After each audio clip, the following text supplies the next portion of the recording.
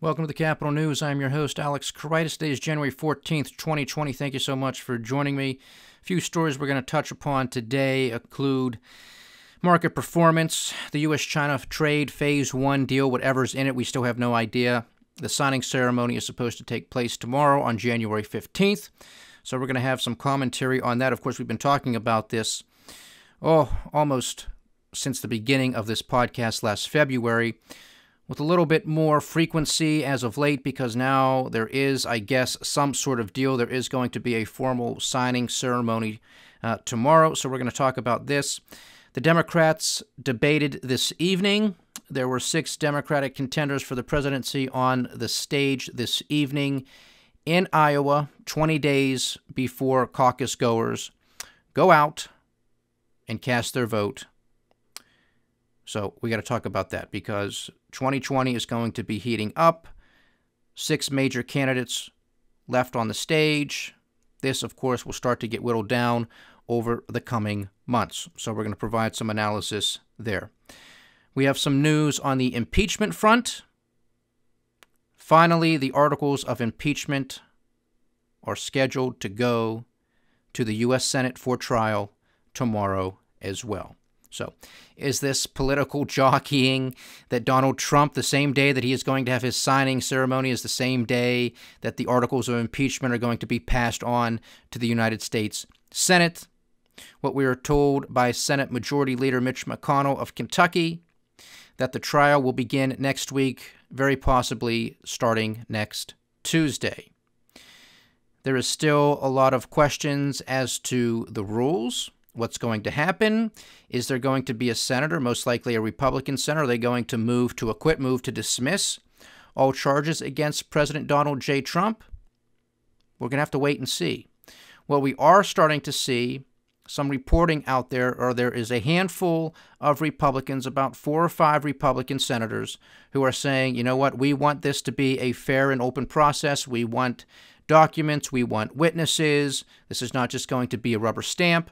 This is not just going to be down partisan lines. And whether or not you think this impeachment inquiry, this impeachment investigation, this whole process, the trial, if you agree with it, if you think it's a sham, if you're somewhere in the middle, guess what, ladies and gentlemen? This is our Constitution. This is the process, and the process has to be respected, and it has to be honored. We were talking yesterday how we are on a slippery slope when the President of the United States is going to come out on Twitter and basically say, who cares what the narrative is when it comes to the killing and the assassination of the Iranian General Qasem Soleimani? Who cares if it was an imminent attack or not? He was a bad guy. I don't have to reach out to Congress for approval. I don't have to do any of this. I have all of this power vested in me through Article 2 of the Constitution, and I just don't give a damn. That is an extremely dangerous precedent. That is an extremely dangerous thing for any president of the United States to say. That is the exact reason why this republic was founded, so we do not have that type of individual at the helm. That's why we have a government, a constitution that is built on checks and balances. That's why the war powers are vested in Article 1, which is the Congress, which by extension is the people, because it's going to be the people who are fighting the war. Not a king, not a queen, not a president. That's why those war powers are vested in the Congress, not in the presidency. And for him to go around, on Twitter, of course, and to make such a statement, who cares? Who cares? He was a bad guy. He's gone now. That's true. He was a bad guy, and he is gone now. But we do have this thing, Mr. President, called the Constitution of the United States. We do have this thing here in the United States called checks and balances. And that's exactly how it's supposed to work. It's a slippery slope, ladies and gentlemen. Very slippery slope. This is dangerous rhetoric. Believe me when I tell you. Okay? You have to open your eyes and ears to this type of rhetoric. Not because you like him. Not because he's a Republican. Okay, you can't just side with somebody because you voted for him. I voted for Donald Trump. I'm not going to vote for him again. He needs to go. He really does. He has a moral obligation as the leader of this country, as all presidents do, as I stated this yesterday as well. And this is going to be a common theme throughout 2020 during this entire presidential campaign, no matter what happens. He has to rise above the divisiveness. He's had 3 years to do it. He has not. He is not. He has an obligation, a moral obligation as far as I'm concerned, as the leader of the free world, as the leader of the United States of America, to get people out of their silos, to tone down the rhetoric, and to unite this country. Not to get in the mud, not to get in the gutter, not to sling and hurl insult after insult after insult. No matter what you think of Nancy Pelosi, and I do not think of this woman in high regard, to come out and say she's going to go down in history as one of the worst speakers ever. Okay? We have a lot of things to get done. That type of language, that type of rhetoric is not going to get anything done. And it's no better on the Democrat side either. But that's the problem. He's supposed to be the president of the United States. He's top dog. Okay? He's the ambassador of the United States to the rest of the world. He's supposed to rise to the occasion. He is not doing so. He's not doing so. In fact, he's setting a very dangerous precedent that is allowing other Republicans and other Democrats to just continue to come up. Well, if he's going to say it, so am I. I told you the fish rots from the head down. It's a question of leadership or a lack thereof, and I've stated this multiple times on this podcast, and I'm going to say it here again. The only people on this planet who are showing any type of leadership are the people who are protesting around the world, who are sick and tired of the fraud, the corruption, the nepotism, the thievery of their money. They're sick and tired of it, and they're standing up finally for themselves and for their families and for their countrymen. Those are the only leaders on this planet right now. It's not in Washington, D.C. It's not in the Oval Office. It's not at the Federal Reserve or any other central bank. It's not in Congress. It's not in the Democratic Party. It's not in the Republican Party. It's nowhere to be found except in those people taking to the streets. And we're going to see how successful they are, and I hope they are very successful in getting what they want, at least overturning a lot of this corruption and nepotism, because it needs to happen. It needs to take place here in this country as well. These global protests are not transitory. They're history in the making. They continue to go on. The only thing that now starts to sort of deviate is how much media coverage we see here in the United States. That's why you got to go on the internet. That's why you got to read a whole bunch of things. You can't just sit at home and watch Fox News or CNN or MSNBC all day. You got to go online. You got to read articles. You got to watch some YouTube videos or whatever, site you're going to find for independent journalism and media. Because they're still talking about it. These people are still protesting. These issues are still front and center to millions and millions of people on this planet, if not billions. Okay? So you have to understand this. So when you have a president who takes to Twitter to basically say, who cares? He was a bad guy. He's gone. I don't need to notify anybody of anything. I'm going to do what I want. Can't do it. Can't do it. And that goes to the crux of my argument when it comes to this impeachment. Will the president do this again? Yes, he will. Because this is his MO. He has shown us what he would do. Said it yesterday. I've said it many times here before in our many podcasts where we did this analysis. When you have Bob Mueller coming out and saying that our report does not exonerate the president, but we are going to honor the precedent that exists within the Department of Justice that you cannot indict a sitting president of the United States, we're going to honor that precedent. But our report does not exonerate the president of the United States. Attorney General Bill Barr, who was appointed by the president in regards to the Mueller investigation, said that that report does not exonerate the president of the United States. But Thunder Thumbs takes to Twitter and says, I've been exonerated. Okay, this is basically the July 24th when Bob Mueller comes out, testifies. The next day, President Trump is on the phone with President Zelensky of the Ukraine. Hey, can you do us a favor? Can you look into this company? Of course, that meant Burisma. And can you look into the Bidens? Joe Biden and Hunter Biden. Because there's something up there. Okay? This isn't 2017. This isn't 2018. This was in 2019. If this was such an issue, if this was such a concern of corruption and U.S. dollars going to another country for foreign aid and military aid, well, why didn't you raise these issues, Mr. President, in 2017 or in 2018? Why did you conveniently wait until Joe Biden was in the race to ask these questions? And now there's some news coming out today from Lev Parnas, who was one of the associates of Rudy Giuliani, who was arrested by the FBI, who I stated months ago is going to be somebody who might start singing like a canary because he might throw the president under the bus. A whole bunch of people want to be loyal to the president. This guy, maybe not so much. Maybe he wants to sing like a canary. Well, his documents have been subpoenaed by the House of Representatives. Those documents, at least some of them, have been released to the House of Representatives. And now they are going to become a part of the record when it comes to impeachment. And who knows what's going to come out? There's probably a lot of documents in there. Some of them have been reported on.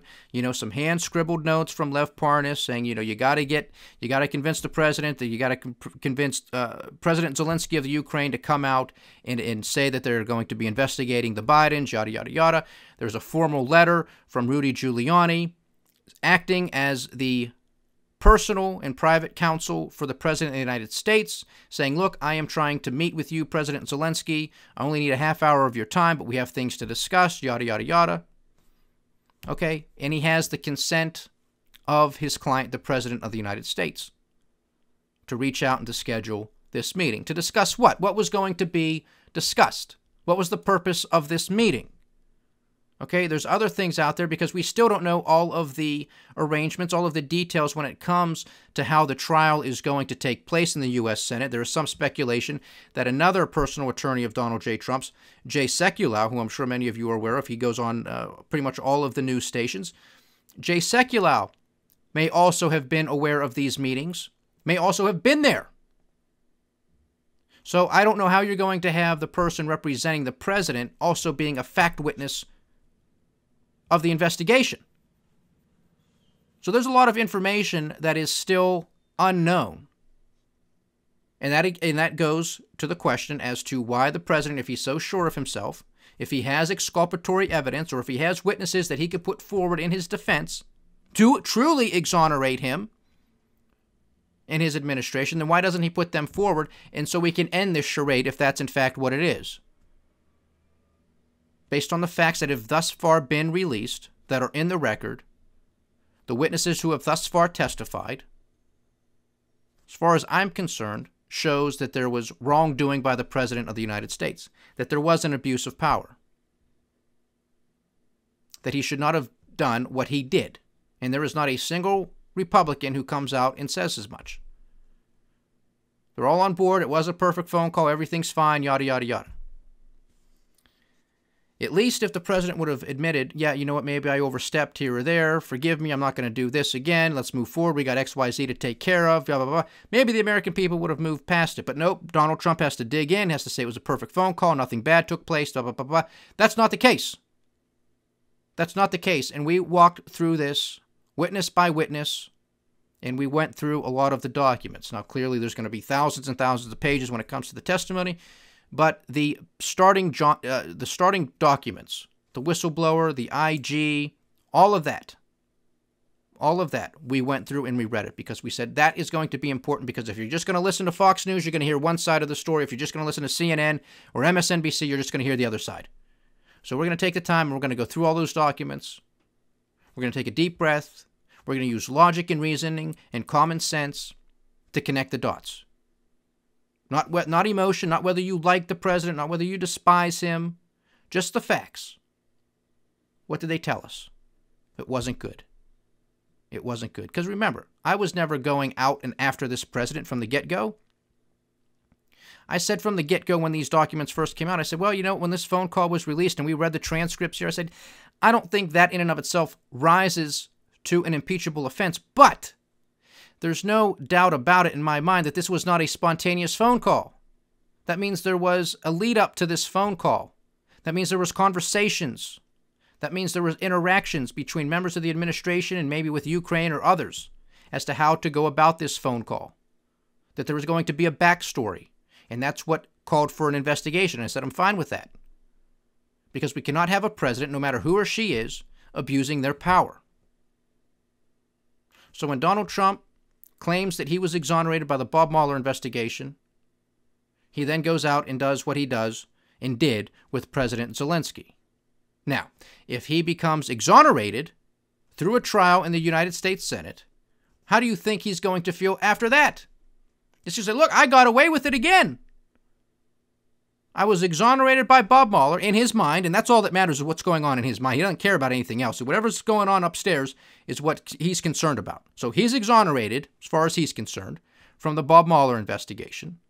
He might be exonerated or at least acquitted from the U.S. Senate trial.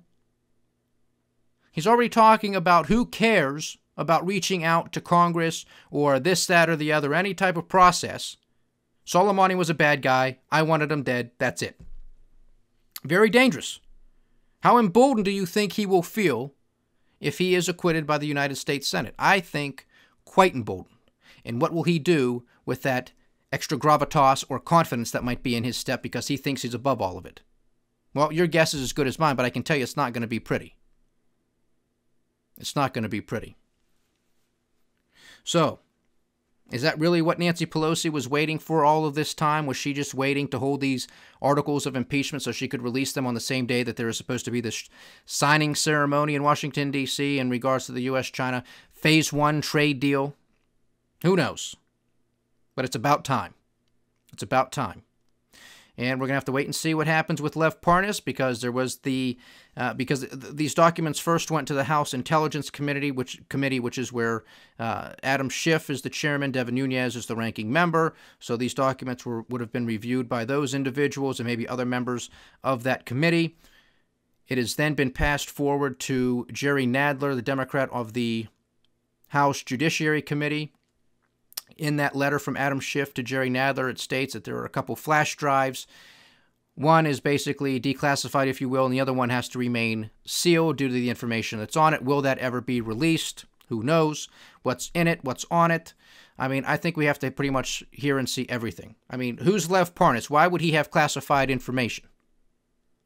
You know what I'm saying? Who is this guy? He was an associate of Rudy Giuliani, who has been arrested by the FBI. So we need to know what's going on here. Just like we need to know what was going on with the intelligence that led to the quote-unquote imminent threat, the imminent attack that was going to take place somewhere in the Middle East in regards to U.S. interests.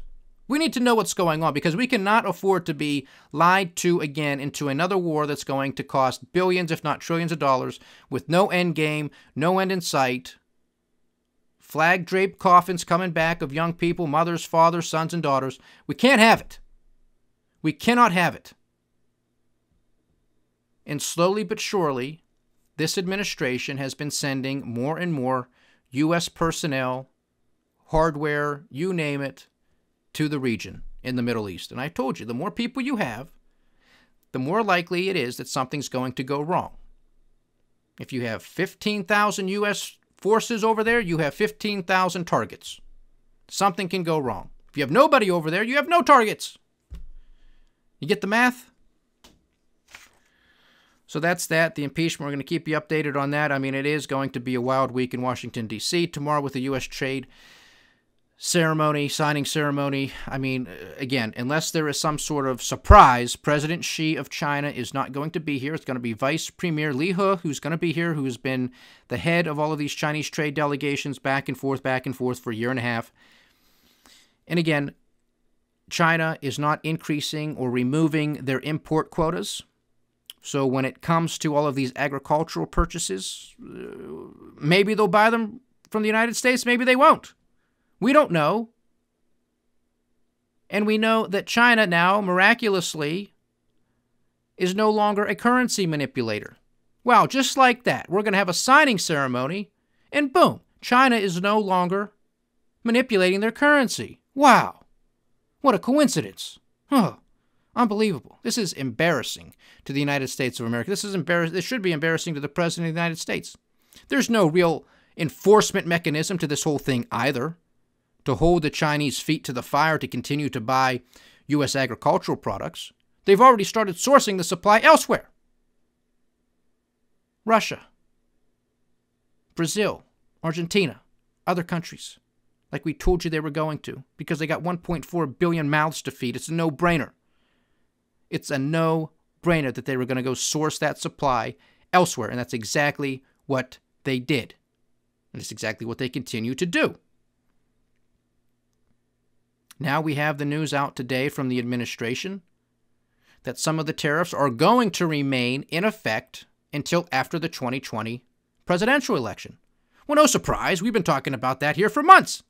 At the very least, they have to remain on Even though there's really no strong enforcement mechanism, you still at least have to keep the appearance that there's something there on the other side, that Donald Trump and the administration can at least appear to be the strong man and say, oh no, if you're not going to start buying at a certain rate, soybeans, corn, pork bellies, whatever it is, well, we're going to threaten you with more tariffs. And are we going to have to play this game for the next 10 months now too, like we did for the past 18? Up, threaten tariffs, market goes down. Up, they're gone. Up, now up they go. Up, we're going to threaten them. Up, down goes the markets. Oh, we're going to remove them. Up go the markets. We're going to have to play this market manipulation game again. You know how much money can be made by somebody who has inside information on this? You want to investigate something. You want to impeach them on something. There it is. Market manipulation. It's a crime. Talking about the stock market like this, pinpointing certain U.S. companies that comprise the major averages, the major indices. Again, it's a very dangerous precedent. Because I can assure you, to my Republican friends out there, if this was Barack Obama, you'd be going ballistic. You'd be going ballistic. This is market manipulation. How dare he? I told you he was a communist or socialist trying to get his fingers into everything. Stay out of it. But your guy, he's a Republican. He can say and do whatever he wants. That's the problem, folks. That's the problem. The house divided cannot stand. It's all hypocrisy. Everybody's becoming a politician. You have to rise above it. You have to.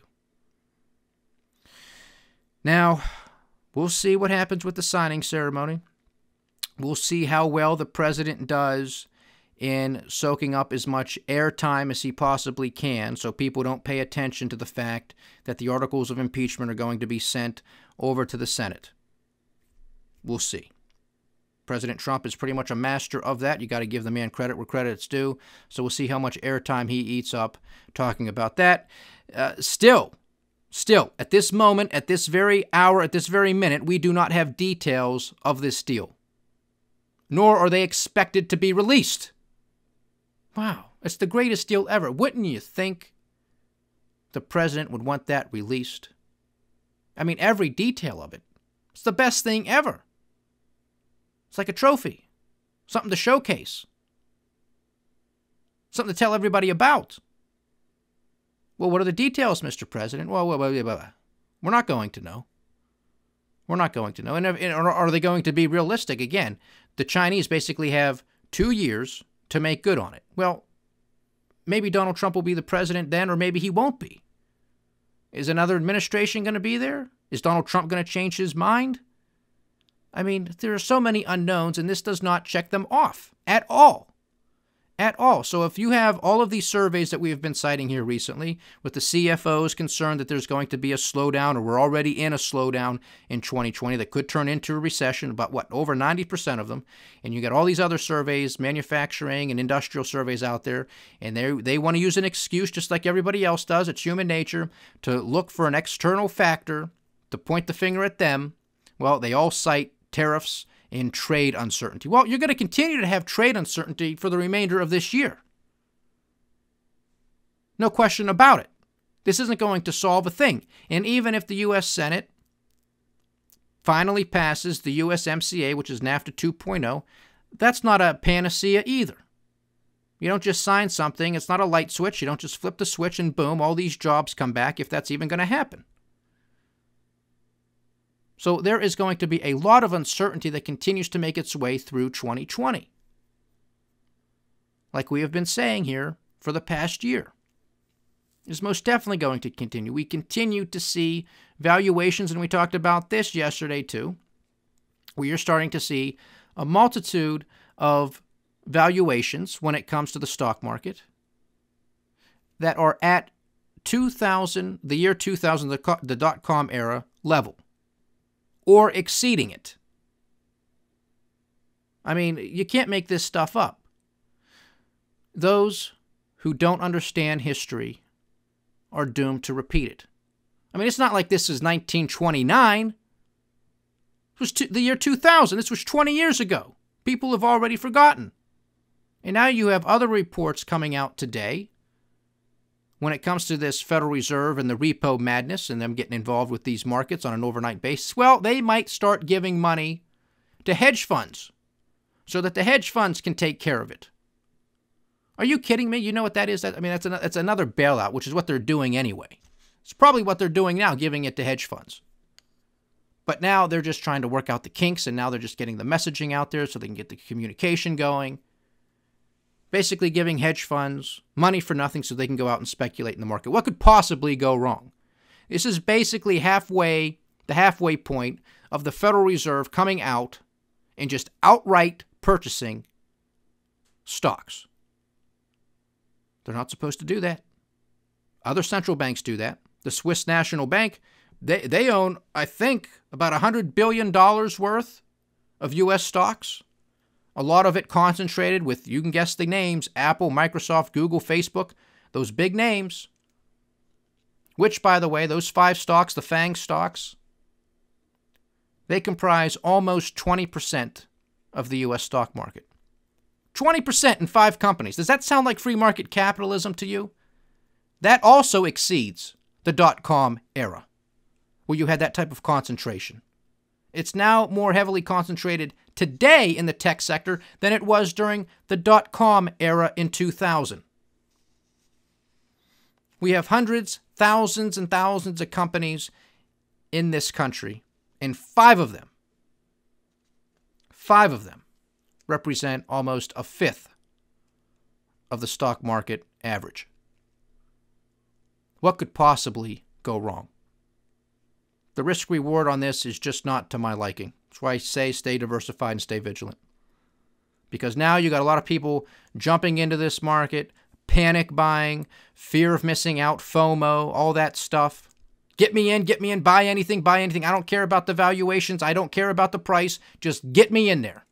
That is extremely dangerous. Can this continue going? It sure can, especially when you have the Federal Reserve continuing to prime the pump and to inject liquidity into the system, tens of billions of dollars on a nightly basis, if not $100 billion. And again, that's slated to continue quite possibly until April. And I wouldn't be surprised in the least if that happens, and I wouldn't be surprised in the least if it continues.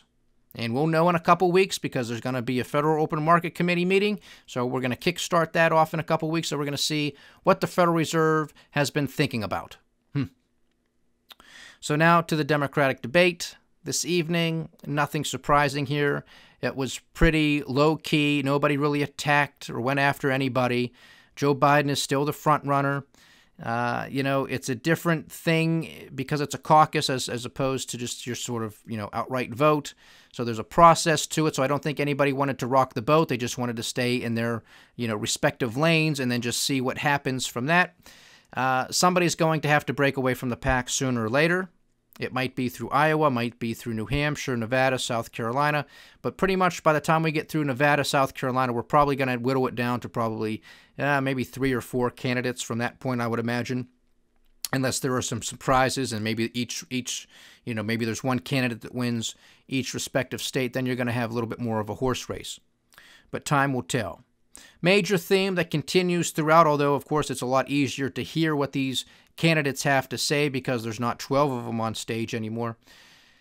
Oh, and Spartacus is gone. I'm sure you've heard that. Oh, well, what a surprise. Spartacus is gone. Poor fella, but he's gone. Cory Booker is gone. Free stuff. It's all free stuff. Medicare for all. Child care for everybody. Everything's free. Public universities free for everybody. One candidate, I think, Mayor Pete Buttigieg, well, yeah, it's free, but only up to a point. There's going to be means testing. So if you're a rich kid, you got to pay up. But everybody else, it's free. Where's all the money coming from? Nobody can explain to me how they're going to pay for all of this stuff. Of course, they make up phony numbers and they say, well, if we just tax the rich people. You could take every dime of these individuals and you're not going to come close. It's just basic math.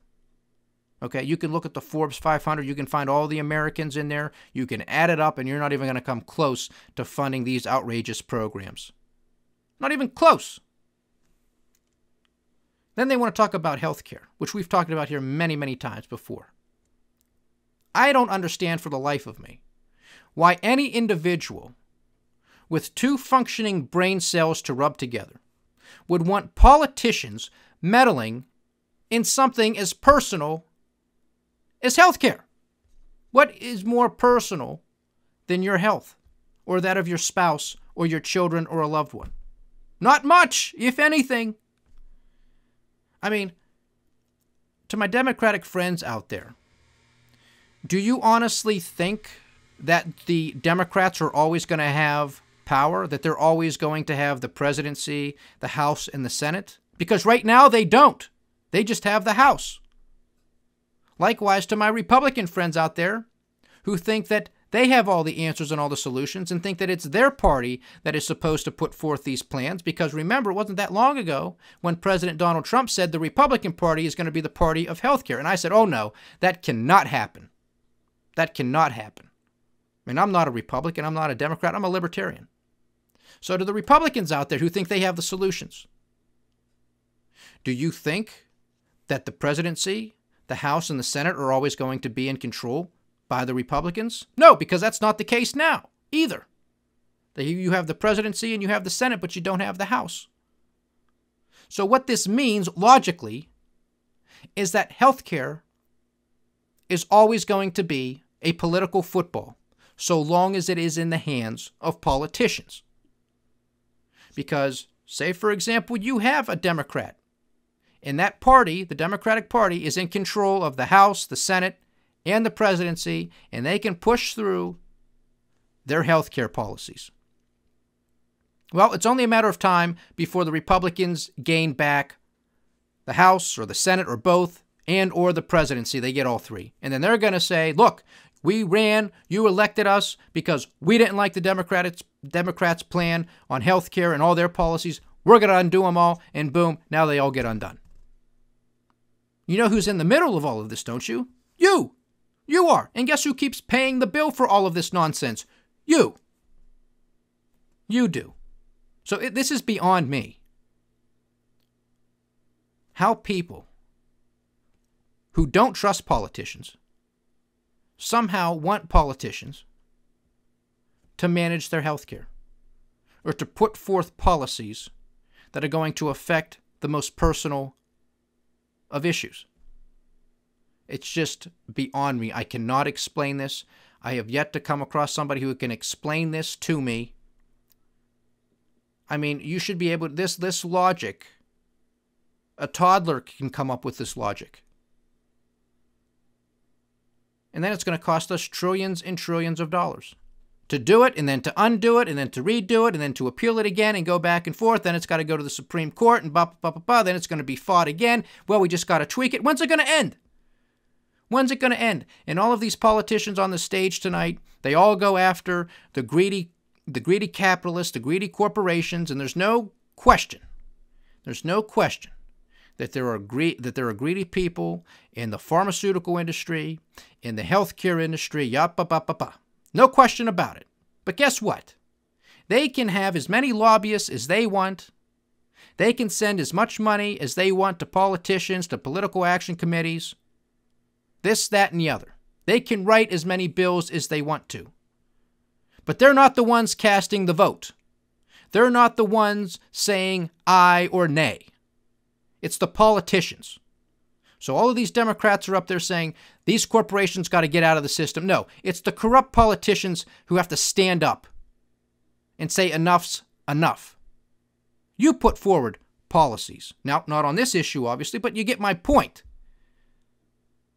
These corporations are just going to Washington, D.C. because that's where all the money is. We talk about this in my book, The Cynic's Guide to Investing. They're just going after the money. The federal government spends $4 trillion.